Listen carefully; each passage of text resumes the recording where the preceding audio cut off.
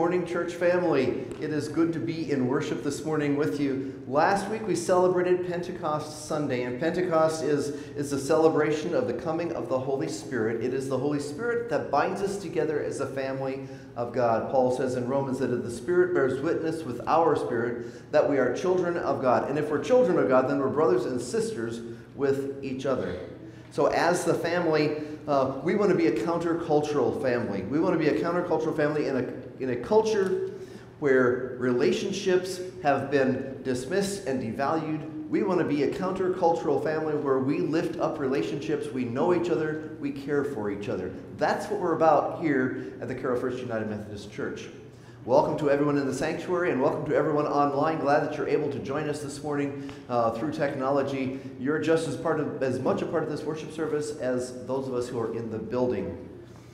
Toward that end of being community, it's good to know each other's names. If you want to be part of the same family, good to know each other's names. Name tags help, okay? That's a hint. I'm just going to say that. Name tags help. Introducing yourself to folks you might not know very well. Grab a cup of coffee and back and stand and visit with somebody you don't know. Just spend 5 minutes getting to know someone. Those kinds of things would be great. We also would love to have a new snapshot of your family to put in the directory so that we can look at the directory and people can sort out who's who. And if you'd fill out the Connect card, that's the other thing. Fill out the Connect card in your bulletin or online, and we will use that to care for you as the best that we can. This morning, we were going to have Larry and Jane Keys from Africa University in Zimbabwe. They're not able to be here because they came down with COVID. They did to me what I did to you guys on Confirmation Sunday, and on 3 o'clock Friday afternoon, I find out that they're not able to be here because they have COVID. And all the plans for the Sunday kind of suddenly went down the drain. There's a big blank spot in Sunday's worship service, and in case you don't know it, sermons don't just fall out of the sky. So I'm kind of scrambling to figure out what we're going to do today. It seemed like kind of a disaster to me. It just seemed like everything had fallen apart. The skies got dark, and it just seemed like a disastrous few minutes at least until I figured out what was going on. And Susie offered our VBS program videos, and that was the beginning of an idea of how this service might be turned around. And the theme of Friday's Vacation Bible School is God is a surprising God. 3 o'clock phone call was a surprising phone call. But even more surprising is the way God turns around those dark times into light times, turns around those disasters into times of opportunity for the gospel to be preached.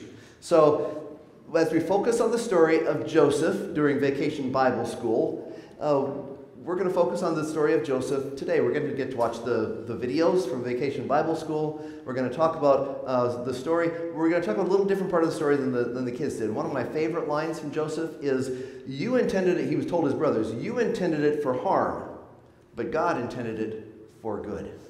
Sometimes things come to us that it seems like they harm us. Seems like they're going to harm us. It seems like a disaster, but God turns them around and makes them something good. So I hope that what God does in today's service will help turn you around out of whatever dark place you might have in your life. It will help you to see that something good can come from that darkness, and will help you see that God is present with you even in that darkness. Let's prepare for worship as we listen to the prelude this morning.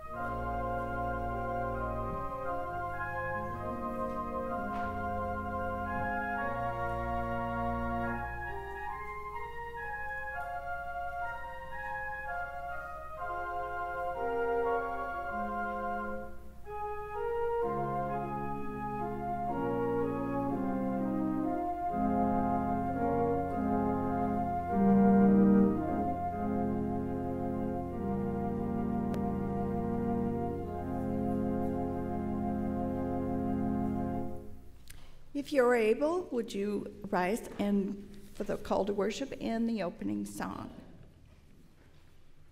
Then I heard the voice of the Lord saying, "Whom shall I send, and who will go for us?"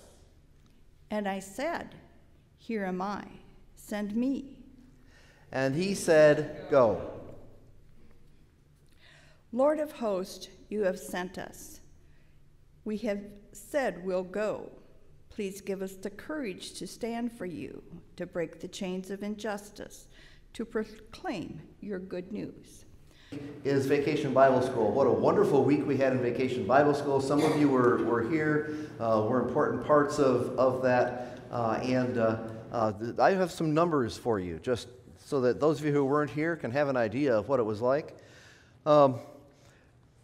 We had 78 kids, which is really good. Not a record, but it's really good for post-COVID numbers. We were extremely pleased. 31 kids from our church, 31 kids from 31 kids that had no church at all. 31 kids from our church, 31 kids that had no church at all, and 16 kids from other churches in the community, including St. John, St. Paul, St. Joseph, Renew, St. Lawrence, and Carroll First, which would be Assembly of God over here. So when I hear Carroll First, that's not what I think of first. But what a wonderful gift it was to have all those children there. With 78 children, guess how many helpers you need? A lot? A lot? She had 47 helpers here, which is amazing. Those of us who work with volunteers have been moaning the last several months since COVID that volunteers are hard to find. It's hard to get people to commit. And Susie did a wonderful job collecting a group of volunteers that just served faithfully, and we give thanks for each and every one of those volunteers because they're the ones that made Vacation Bible School work. Those volunteers ranged in age from quite senior to some of our 6th graders were volunteers in Vacation Bible School, and we give thanks for all of them. Their offering this week went to the food pantry. They did an interesting thing. They went to the community garden. Clay and Carol took them out to the community gardens where they planted corn and beans, and they harvested radishes and lettuce. Thank you. Radishes and lettuce. And then they took the harvest into the food pantry down here on Main Street and learned about the food pantry. What a wonderful idea, way to connect what they're doing with the way it helps people. And we had enough good days this week that we were able to actually do all of that. All the kids who were going to go out were able to go out. What a wonderful thing that was. Thank you, Clay and Carol, for helping with that idea. In addition, they brought in 127 food items. And they brought in $302.92 for a total, by time someone paid for the plots, there was a donation, a $1,000 donation to the food bank. By time all that's added together, $1,427.92 plus the 127 food items, plus the lettuce, plus the radishes, plus their time. So add that all up, and you've got a really nice offering from the kids and from the volunteers at Vacation Bible School. In prayer, she was actually at Vacation Bible School on Friday to see the girls spin the wheel of yuck, and she's doing okay. It's been a really hard journey. The treatments, they have a lot of treatments left. It sounds like from what Jeff said on Friday. So keep them in prayer. The girls had a great time at Vacation Bible School and did a wonderful job, so we're grateful for that opportunity for them to be part of us. We do want to lift up Amy and the whole family.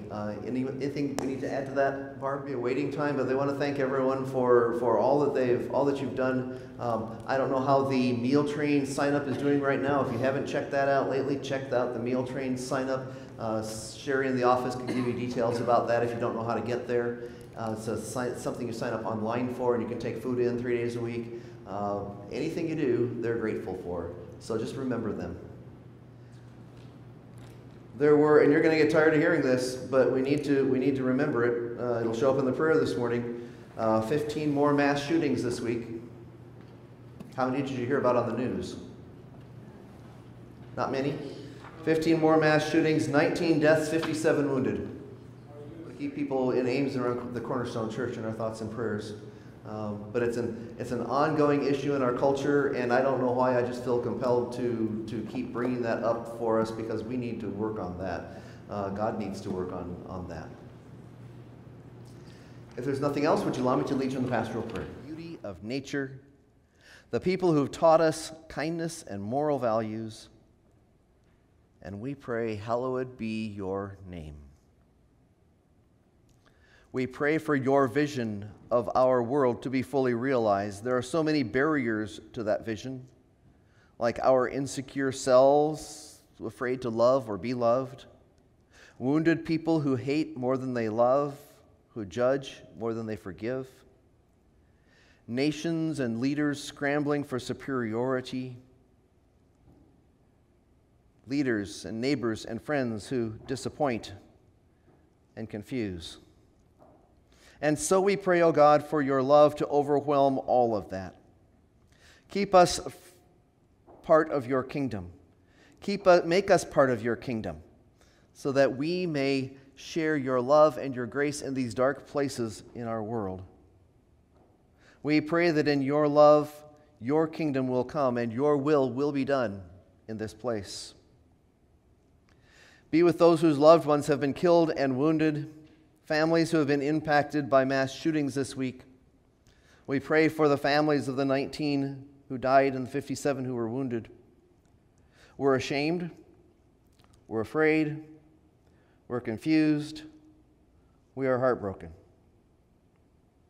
We pray for families around the world and in our own community who grieve. We lift up those who pray for healing. We pray for our earth,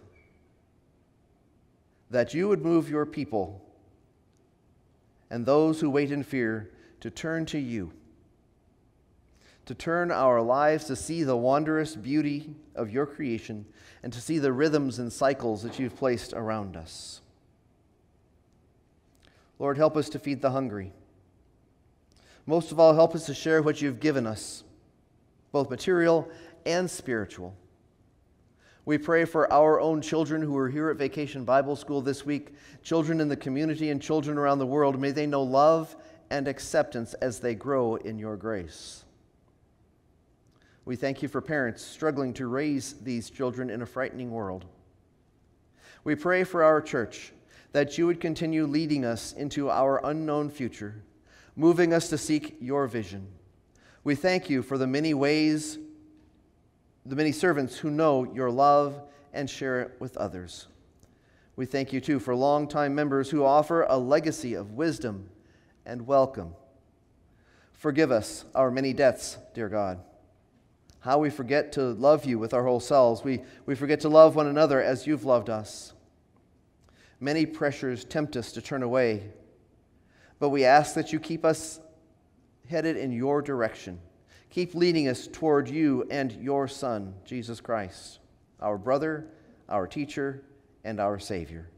We pray all of this in his name, saying, Our Father, who art in heaven, hallowed be thy name. Thy kingdom come, thy will be done, on earth as it is in heaven. Give us this day our daily bread, and forgive us our trespasses, as we forgive those who trespass against us. And lead us not into temptation, but deliver us from evil. For thine is the kingdom, and the power, and the glory forever. Amen. Pastor mentioned the story of Joseph is what the VBS kids did during this week. So during the videos that Pastor's going to share during his sermon, you'll see the whole first part of the story. And I pick up here today at the end of the story where famine has now gone through the land of Canaan, not just Egypt, and the brothers have come to Egypt to buy food. And I see that we have switched from 2 Corinthians to Genesis, so it is on the screen. When Joseph learned that there was grain in Egypt, he said to his sons, "Why do you keep looking at one another? I have heard," he said, "that there is grain in Egypt. Go down and buy grain for us there, that we may live and not die." So 10 of Joseph's brothers went down to buy grain in Egypt, but Jacob did not send Joseph's brother Benjamin with his brothers, for he feared that harm might come to him. Thus the sons of Israel were among the other people who came to buy grain, for the famine had reached the land of Canaan. Now Joseph was governor of all the land. It was he who sold to all the people of the land, and Joseph's brothers came and bowed themselves before him, and with their faces to the ground. When Joseph saw his brothers, he recognized them, but he treated them like strangers and spoke harshly to them. "Where do you come from?" he said. And they said, "From the land of Canaan to buy food." Although Joseph had recognized his brothers, they did not recognize him. Joseph also remembered the dreams that he had dreamed about them, and he said to them, "You are spies. You have come to see the nakedness of the land." They said to him, "No, my lord. Your servants have come to buy food. We are all the sons of one man. We are honest men. Your servants have never been spies." And then we're going to transition to chapter 45. So there's just a little bit here in between. So Joseph then questioned his brothers about their family and learned that his father Jacob and his younger brother Benjamin were alive, but he wanted to test their character. So he put them in custody for 3 days. And then he kept one brother, Simeon, in prison and sent the rest home with their grain. And he ordered that before they could return, they had to bring their youngest brother with them. He also instructed his steward to put the money the brothers had used to buy grain into their grain sacks. So when the brothers returned home, they told Jacob all that had happened in Egypt, and Jacob refused to send Benjamin. But the famine became so severe, he finally relented when Judah promised the safety of Benjamin. When the brothers returned to Egypt, Joseph had his steward take Simeon from prison and take all the brothers to his own home. The brothers were afraid this was about the money that was in their sacks. But when Joseph returned at noon, they had a noon meal together. Benjamin was given 5 times as much as the others. Then before they returned home, Joseph gave his steward the instructions again to put the money in the grain sacks and put his silver cup in Benjamin's sack. And after they had started their journey, he sent the steward after them. When the steward accused them of stealing, they were so surprised they professed that the person who took the silver cup would die. Of course, it was found in Benjamin's sack. And the steward said, "No, just the one who stole the cup will become a slave. The rest of you go on home." And so they returned to Joseph's house. This is where we pick up the story. When they returned to Joseph's house, Judah is the one that stepped forward and begged to be the slave instead of Benjamin. So when Judah stepped forward like this, we pick up the story in chapter 45. Then Joseph could no longer control himself before all those that stood by him, and he cried out, "Send everyone away from me." So no one had stayed with him when Joseph made himself known to his brothers. And he wept so loudly that the Egyptians heard it, and the household of Pharaoh heard it. Joseph said to his brothers, "I am Joseph. Is my father still alive?" But the brothers could not answer him, so dismayed were they at his presence. And then Joseph said to his brothers, "Come closer to me." And they came closer, and he said, "I am your brother Joseph, whom you sold into Egypt.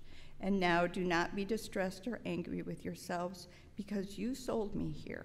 For God sent me before you to preserve life. For the famine has been in the land these 2 years, and there are 5 more years in which there will be neither plowing nor harvest.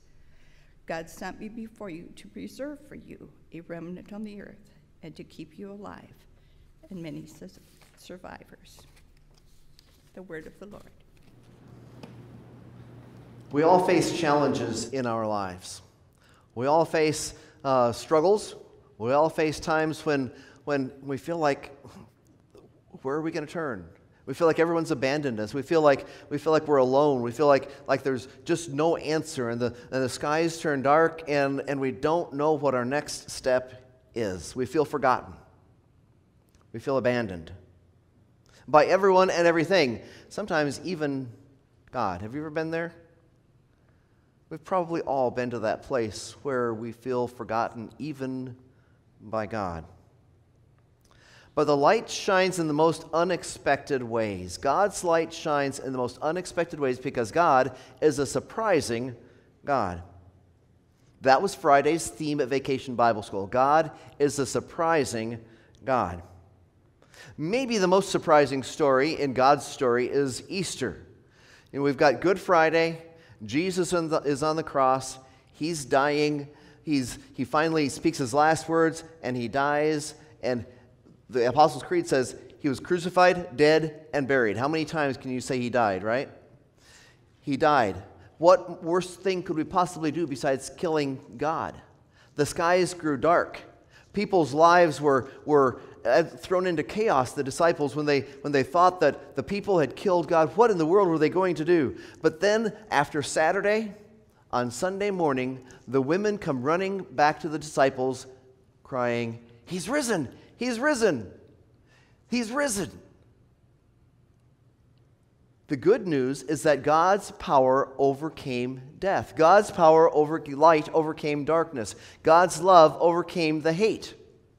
And that's the way God does things. God takes those bad situations. He doesn't give us the bad situations. You have to be clear about that. God does not give us the bad situations, but takes those bad situations and sometimes is able to turn them around and do something surprising with them.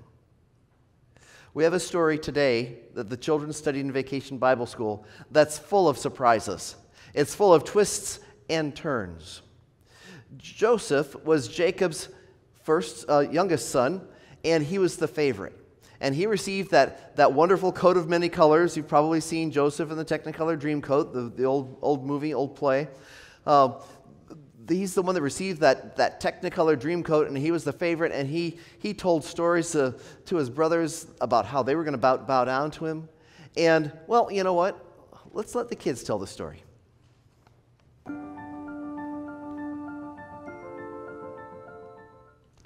In today's monumental Bible story, we journeyed with Joseph and found out about his family.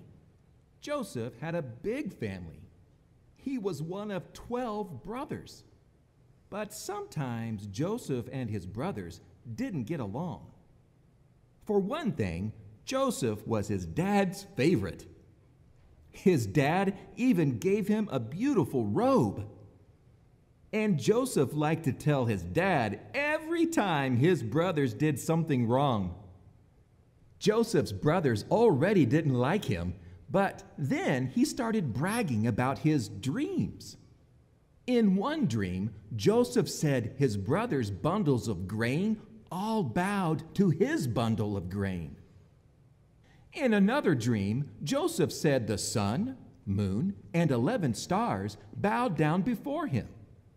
The sun, moon, and 11 stars meant Joseph's parents and brothers.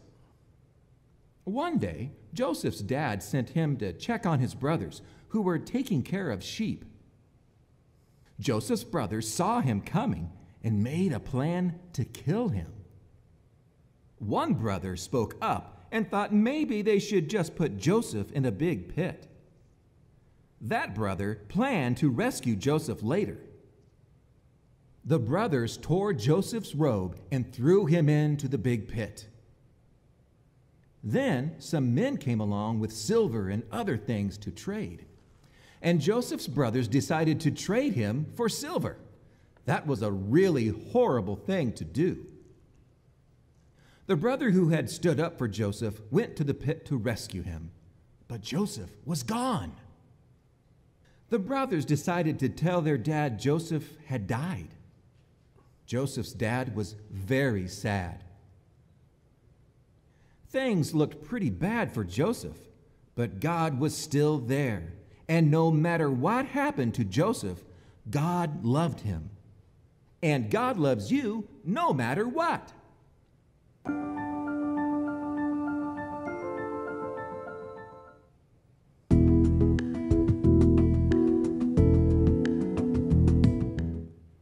In today's Totally True Bible story, Joseph's story continues in Egypt.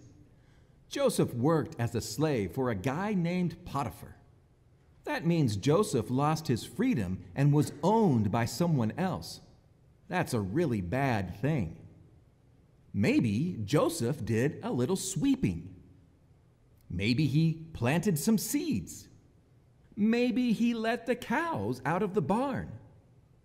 Even though what happened to Joseph was wrong, God was with Joseph, and Potiphar could see that. So Potiphar put Joseph in charge of everything he owned. God was with Joseph as he served, and God helped him. But then one day, Potiphar's wife told a lie about Joseph, and Joseph got sent to prison for something he didn't do. Even in prison, God was with Joseph. The prison warden thought Joseph was pretty cool. The warden put Joseph in charge of the people in the prison. Joseph knew that God was right with him, no matter where he went. Joseph met a cupbearer and a baker who were in prison with him. One night, the cupbearer and the baker both had strange dreams. They asked Joseph to tell them what the dreams meant. In the cupbearer's dream, he saw a grapevine, and he squeezed some grape juice into Pharaoh's cup.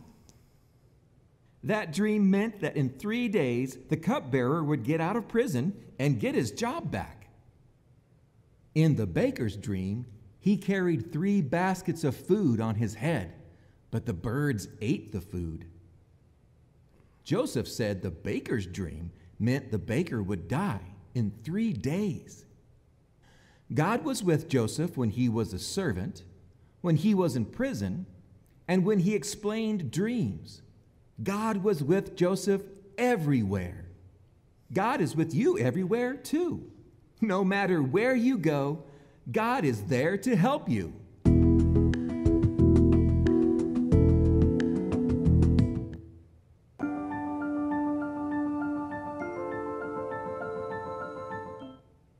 In today's Totally True Bible story, things started to turn around for Joseph. It all started with a strange night for Pharaoh, the guy who's in charge of Egypt. Pharaoh was sound asleep in bed, when all of a sudden he started dreaming about cows. There were 7 healthy cows eating grass. But then 7 skinny, unhealthy cows came and ate them up.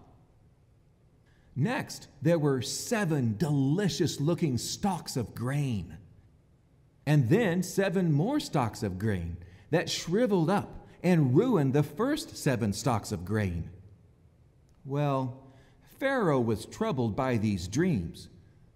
What could they mean? Then Pharaoh heard about Joseph, a guy who was really good at figuring out what dreams meant. But Joseph was stuck in prison, so Pharaoh called Joseph to the palace. After listening to Pharaoh's dreams, Joseph listened to God, and God helped Joseph know what the dreams meant. Joseph knew the 7 healthy cows and the 7 delicious heads of grain meant that for the next 7 years, Egypt would have lots of food. But the 7 skinny cows and the 7 withering grains meant that after that, there would be 7 years with no food. God said they needed to save extra food for the next 7 years, but Pharaoh needed someone to collect all the extra food. So he gave Joseph this important job. Joseph was put in charge of storing food because God was in charge of Joseph's life. God is in charge, so don't worry about anything.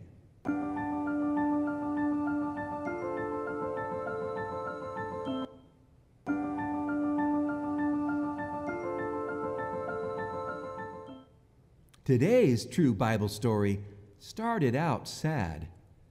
Jesus, God's very own Son, was on trial. But he hadn't done anything wrong. Even Pilate, the guy running the trial, didn't think Jesus had done anything wrong. But Pilate let the crowd decide, and the crowd demanded that Jesus die. So they led Jesus away to be killed. Jesus hung on a cross until he died. Then some friends came and asked if they could bury Jesus' body by putting it in a tomb. Soldiers sealed the tomb with a huge, heavy stone. But that's when this true story turned really, really happy. 3 days later, some women went to Jesus' tomb to put some spices there. The stone was moved, and the tomb was empty. Jesus' body gone. Angels told the women that Jesus wasn't there anymore because he's alive. The women ran to tell Jesus' other friends the good news. Jesus died for our sins, and then he showed how he's even stronger than death. God is stronger than anything.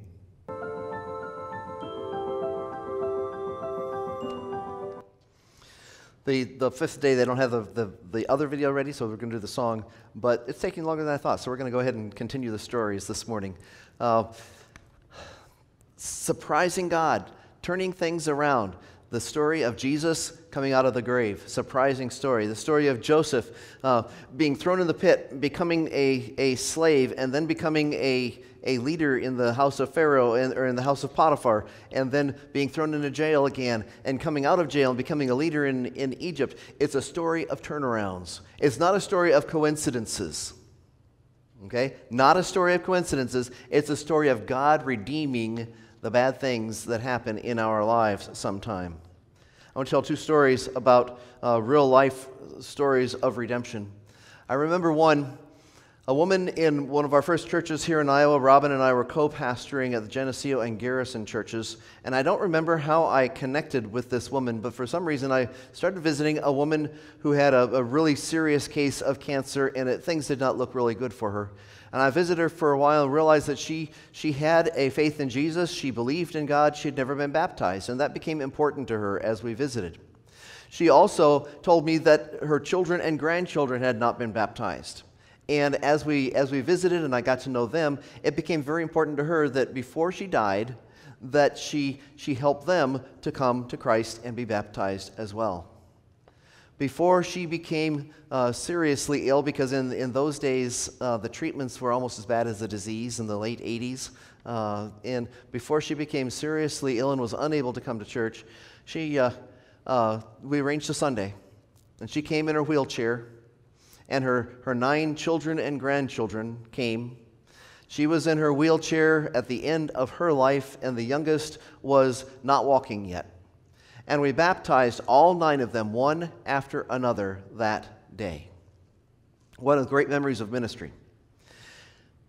After her funeral, the oldest daughter, and I were visiting, and she was talking about how important this was to her, and what a difference it made that we had done that together, that we had baptized them together, that they had been baptized with their mother, and that she didn't think she'd be able to have gotten through the death, her mother's death, which was a very, very difficult and ugly death. She wasn't sure she'd be able to get through that without this baptism and knowing Jesus. What a difference that makes. It might seem like it's just a request of a dying lady, but it's not. It's an act of God, because God is a surprising God. Not knowing what was going to happen in these people's lives, God knew. And God took care of them in this special way. What a surprising God we have. Robin has a story. I was thinking about stories in our lives, and I thought of one. It was really more Robin's story than mine, so I asked her to tell that story.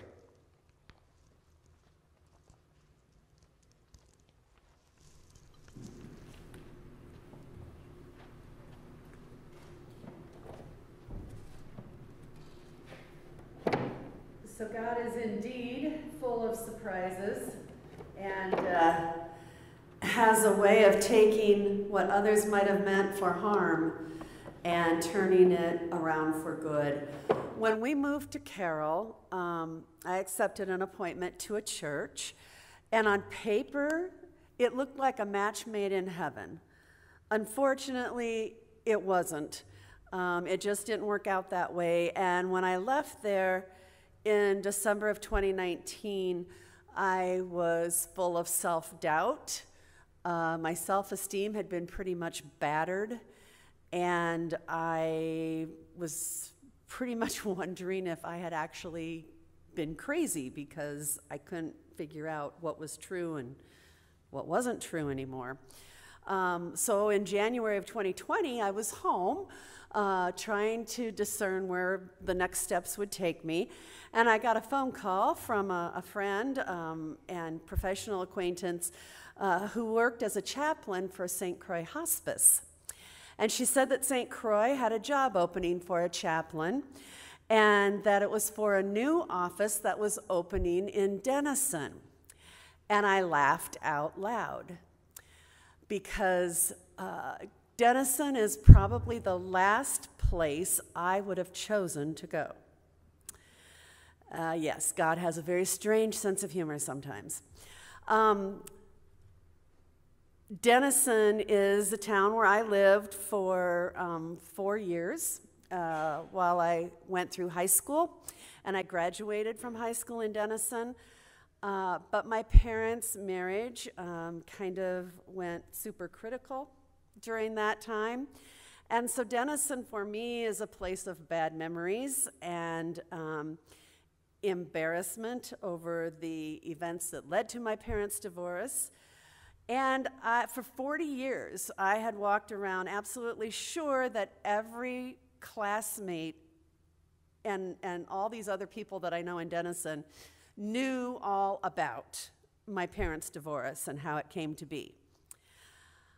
What I found when I started working in Denison was not that at all. Former neighbors and classmates were welcoming of me. Early on, I had the opportunity to preach at the church where my dad had been a pastor, literally standing in his footprints at the pulpit and before the altar. And you know what? It was okay. It was okay. People would ask me about my siblings. You know, where are they? What are they doing now? They were really interested in caring about that. Friends of my parents, I found their names on the doors at Eventide when I was there visiting hospice patients, and I was able to reconnect with some of them. And then just the physical beauty of the town of Denison was really a joy to me, and it was kind of soothing to me. And the sunsets, I don't know why, but the sunsets in Denison seem quite beautiful. When I lived there, we lived on top of a hill. And every night as I walked home from school in the wintertime, when the sun would be setting early, it would be so spectacular. I just loved it. It never ceased to raise my spirits. And so that was a joy to me too. What I found was that I was creating new memories of Denison, and those old memories were fading away. I was really experiencing a great deal of healing working in the Denison community. I had new relationships with coworkers and I guess renewed relationships in a lot of ways. And most of all, God's good has shown through in my ministry with dying and hospice patients, patients with whom I have just shared such special relationships.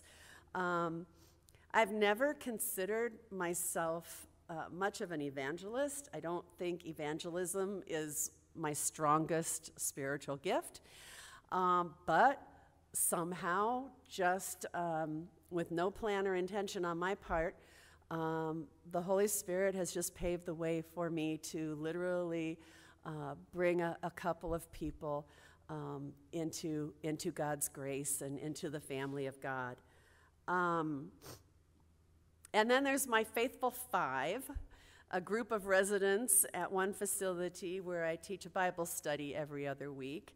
And that's a lot of fun and really a special group. And then there is the patient who became a very cherished friend to me. When you have a patient for almost 2 years, and when you're about the same age, it can really just naturally lead to a true friendship. And my friend meant a great deal to me, and I have no regrets about that friendship.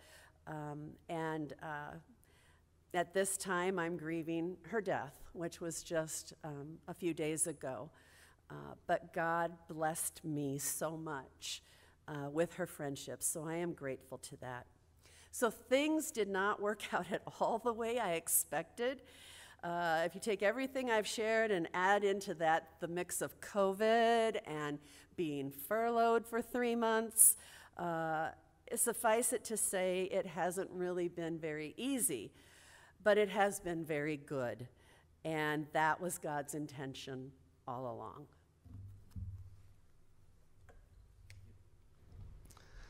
Thank you. God is a surprising God. Life is full of twists and turns, and God is around every corner.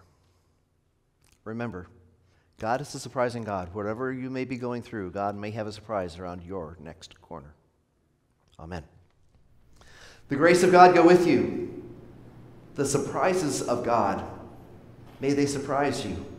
And may the grace of God lead you around every corner.